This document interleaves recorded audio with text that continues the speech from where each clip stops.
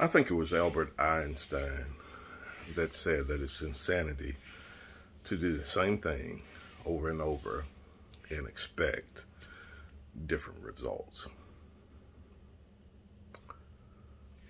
Memphis has some challenges.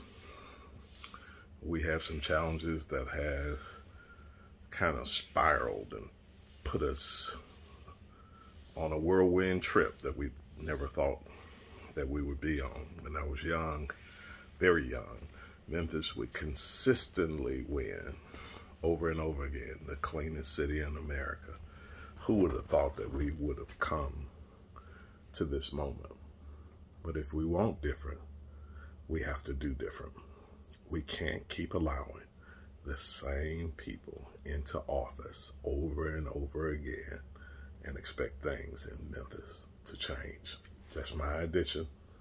I think it's insanity. We need some new voices and some new thinkers. Be blessed.